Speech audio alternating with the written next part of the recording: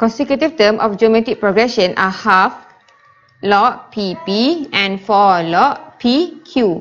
So in geometric progression, every term is multiplied with same ratio.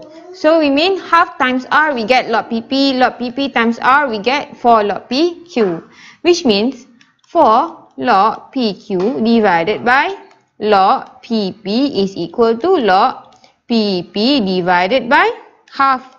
So here we can cross multiply. So half times 4 log PP is equal to 2 log PQ. I'm sorry, this is log PQ is equal to log PP square. So log P is equal to 1. So log PP square is equal to log P times 1, which is log PP. So we have log PQ square. The reason why I leave the log PP because I want to cancel out this log P later on. So now because both sides got log P, then you can cancel out log P. So we get Q square is equal to P. So Q is equal to cert P. So Q in term of P, Q is equal to cert P.